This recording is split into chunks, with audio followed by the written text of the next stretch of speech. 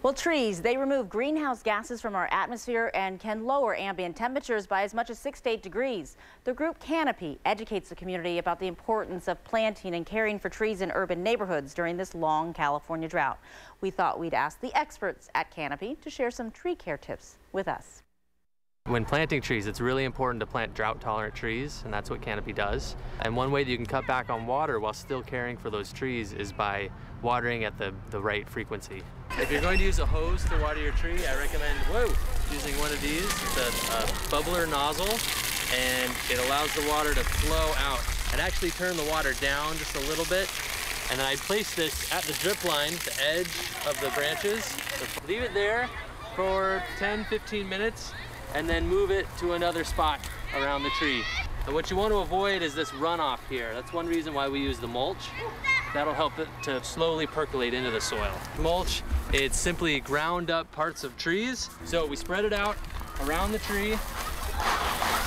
A good thick layer, about 4 to even 6 inches deep. You want that a little layer inside of the watering basin for young trees, about 1 inch thick, and then 4 to 6 inches outside of the watering basin out to the drip line. This is called the drip line. That's where the maximum amount of feeder roots are located. So we want to get the water right here, a little bit further in, and a little bit further out. So that's why we've wrapped this at the drip line.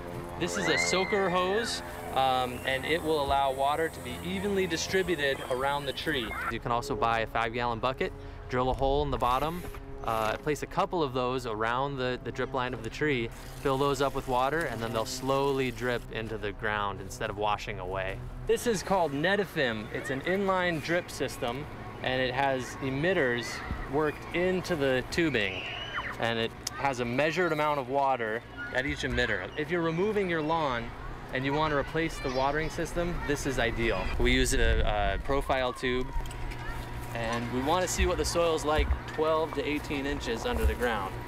So if it's dry and crumbly, then it probably needs water. If it's a little bit darker and can be rolled like that without falling apart, then it doesn't need to be watered.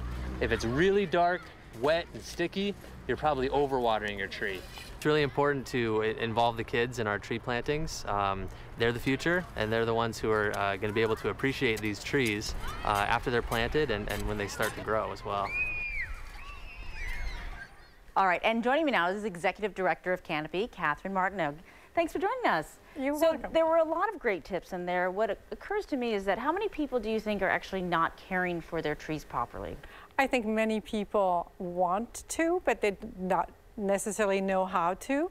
And many people do not know that trees need supplemental water in the summer, especially during a drought. Especially, I mean, people have turned off their sprinklers. They've just kind of said, you know, this is the way to be responsible. But I thought, you know, that 5-gallon bucket, people are putting those buckets in their shower and taking over that leftover water. If they do that and throw it in their bucket, their trees would be much happier, right? Exactly. And that's what we want people to know, is that we can save water and save our trees at the same time, because whatever water you conserve inside or in the landscape elsewhere should go to your trees, because they're the most important element of the landscape. You want them to be strong, and even safety-wise, if they have good, strong roots and they're not going to fall over because they're not dried out and dying, that's important. Yes.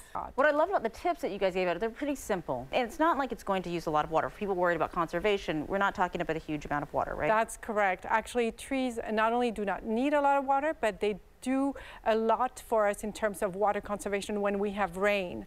Do you find that people are receptive when they hear about this stuff, and it's just a lack of understanding? I think it is a lack of understanding or lack of information. We have a lot of information on our website.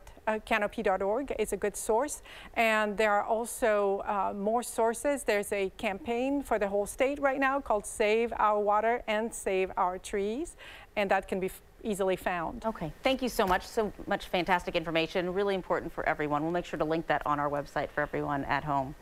All right. Thank you, Claudine.